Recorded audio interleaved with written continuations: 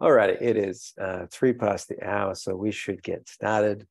Welcome everyone to the 7th of June 2023, barreling down towards the middle of the year.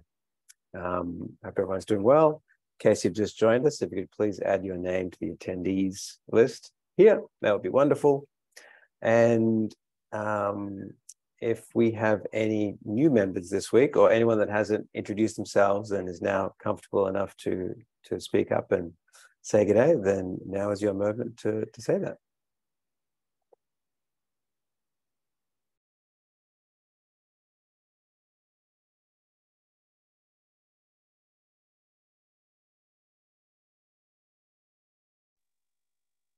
And I'll take that as a no. Okay, now, normally we do the schedule check-in and we'll do it anyway, but let me just check to see who's here. One of the items that we have on the agenda is the request for postponing the V1 release. So I'm not sure how useful this will be, but let's have a look anyway. So I think yesterday we were supposed to have a feature freeze. And if anyone on this call knows more about this than I do, having just come back from holiday, I would love to hear your thoughts and updates about this. Oh, excellent. Okay. Well, it looks like thank goodness, the one-stop shop for all things release looks like it has been updated. It seems as though next Tuesday, it's been feature freeze for the version 1.0 release. It has been pushed back 1 week. So we get to repeat what we said last week. We've got approximately 6 days left until the feature freeze. That probably takes care of our first point, but just in case anyone here on the call does want to elaborate or add to that, if you could please pipe up, that would be wonderful.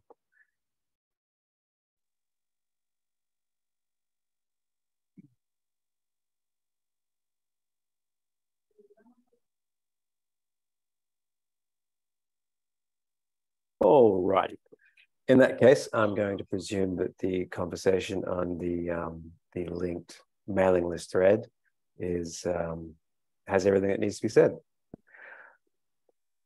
Second point, and feel free to jump in at any point and add anything. Or do we have does Zoom have a hand raise function, or is that Google Meet? Doesn't look like it.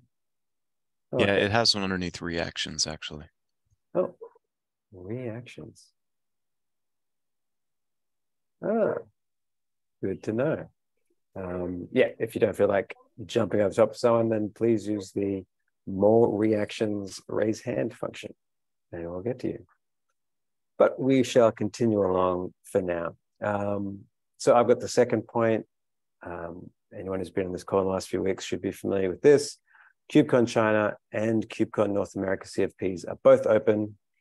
All of the information is in the wiki events page. The CFPs both close on the same day, that's June 18th, but they are at different times. One is, the one in China is September 26th, 28th, and the one in Chicago is in November 6th to the 9th. And while we're here, I'll also point out that we have these links here. There's lots of regional events that come up. They're often very hard to kind of keep up with, and they're much smaller and very much city dependent. So if you ever have 20 minutes free time in a week, I highly recommend you browse through them. And if something jumps up and you would like it, you think it could be promoted, or if you'd like some help writing a proposal, then please hit me up and I can promote it and help you. We will continue on, nothing on the open floor, so we'll go to pull requests. This is one of mine. I got the stale mark this week, so I thought I would bring it up in this meeting in case someone can help me get this across the line. This is just updating the responsibilities doc for when we added the 6 storage meeting, which was, last year. So if anyone in this call is able to have a quick look at that. We had an LGDM, but I think they got taken away when the life cycle went stale. That would be wonderful. I will We'll leave that for someone on the call. And now, this one I believe is from Daniel Hiller. Improving flake check pre-submit. I didn't see any comments on this earlier. There are a couple of CCs. As I understand it, with regards to that V1 thing, some people might be very busy looking into that. So if anyone else is able to take a look at this and is on the call.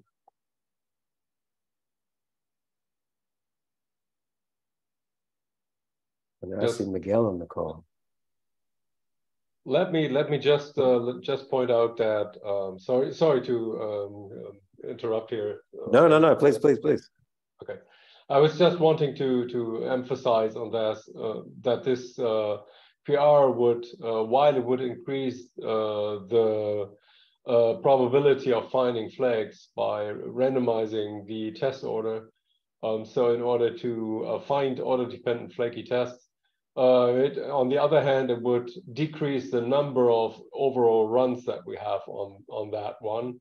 So it might cut down on using CI resources. So that's what one of the motivations is. So I saw an opportunity there, and it is not that big a PR, I'd say. There are only 2 files changed, and most of those are just some tweaks of runs and a couple of explanations of what I'm doing there. And aside that, there's a couple of things that I found while working on that, so that there is a couple of deprecated Ginkgo usages that I was getting rid of and replacing them by the new so how it's done in the Ginkgo v2. So that's just another thing I was wanting to emphasize. I hope that makes sense.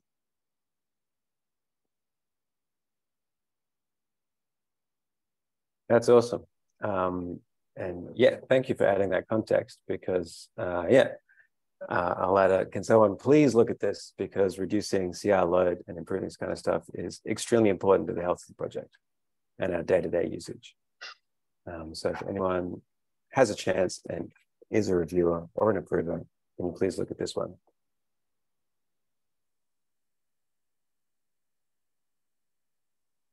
Move along.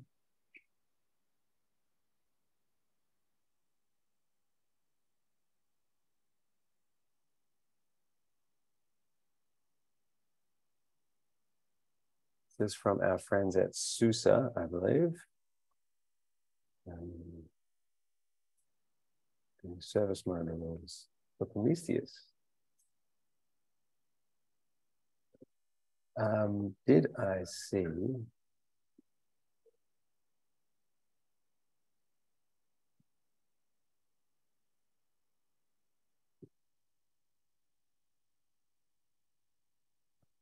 So if there's anyone who works with the monitoring, I think I saw Joao on the call. Yeah, but although this was initially related to like monitoring features, his fix was about adding the ability to customize component for Prometheus rules. So if you check the changes, it's more about the patching logic and so on. So I don't know if you are the best. Okay. I'm at least the best person to review it. Right? All righty. Thanks for the context. Is anyone on this call, are they the best person to look into this?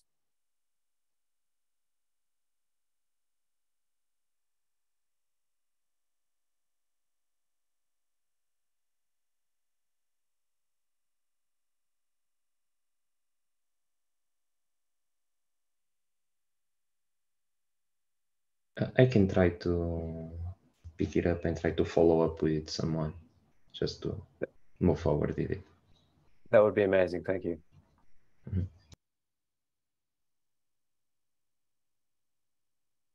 I've got one for what looks like storage. And did I happen to see Michael Henriksen on this call?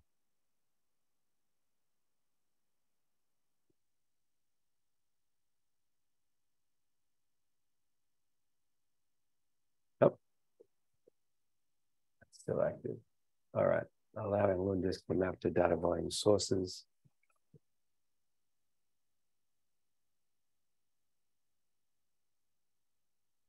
Yeah, this is something that we've been talking about for a bit. I thought Alexander was maybe looking at it, but yeah. Are you able to? It's on the radar. It's on the radar. Oh, okay, cool, cool, cool. All right. That's all I need to hear. Thank you. All righty.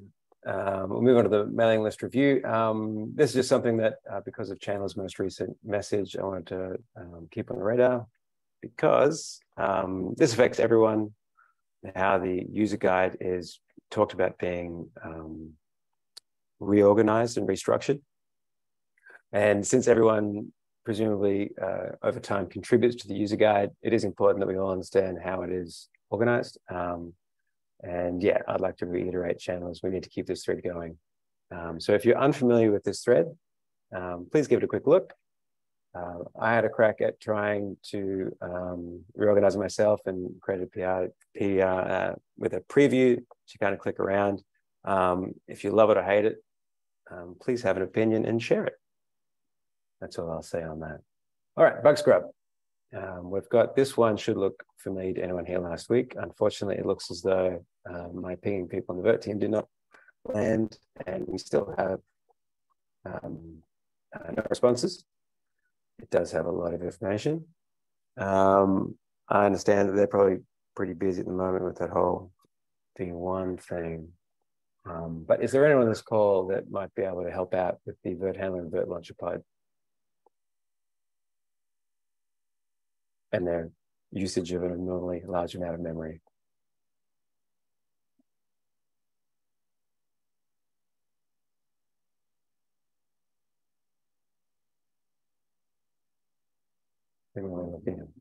If they seem like an abnormally large amount of memory.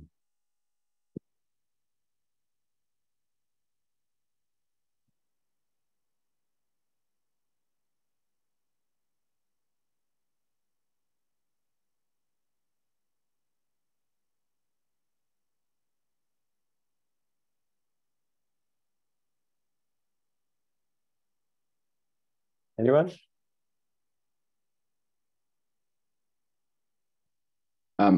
It would be nice to have the pprof profiling on those processes. Maybe it can be reproduced with that. So I'll comment on it. Wonderful, thank you. So what was it you called? pprof? Yeah, it's a profiling thing for Go. Tells you what's using a lot of memory. Cool, thank you.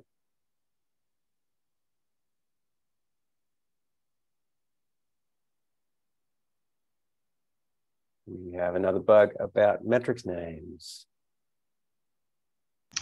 About this one, Aviv is part of the monitoring team, and she's working on the linter. She added on KubeVirt monitoring, and on the initial run, she found these problems with metric namings. This is just stopped because we are still discussing how to move forward with the renaming, right? Because a lot of users of KubeVirt are already using metrics with these names, so we can just go ahead and change them. We are discussing maybe we should flag these metrics as deprecated and then create new metrics with fixed names. So we are still reviewing how to move forward with this, and then after that we will work on fixing the bug. Cool, thank you. And I'm sorry, I try not to bring up things that already have an issue related to them, and I didn't see that when I was doing this. So apologies for that. And we have our last bug.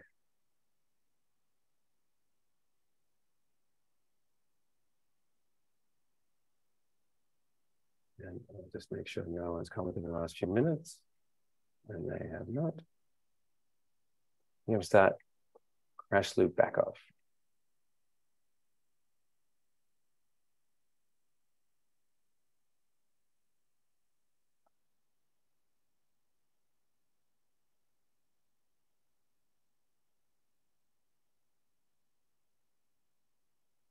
Hmm.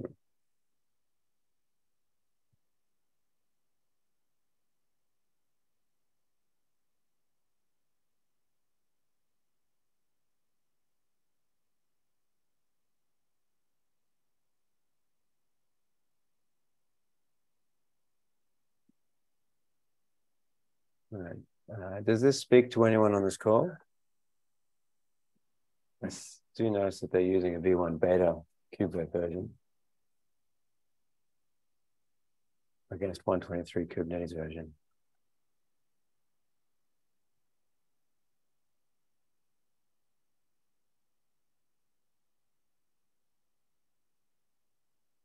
Is anyone able to pitch in and help this poor contributor with their crash loop error?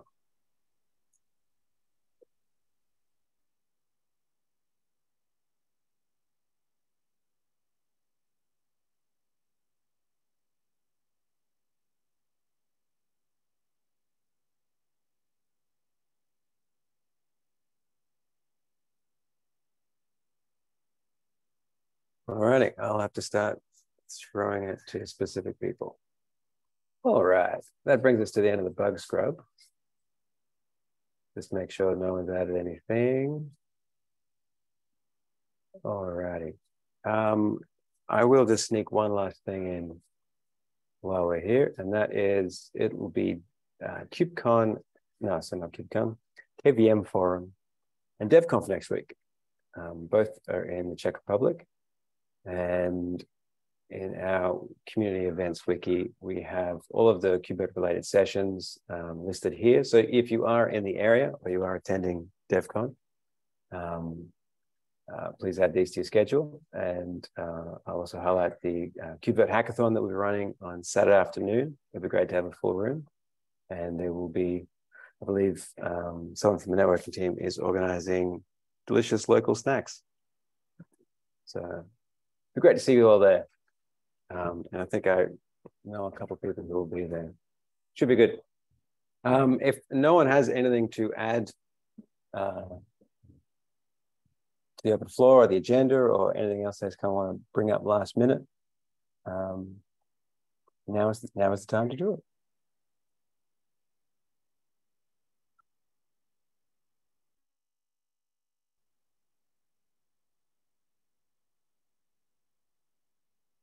And that's a wrap.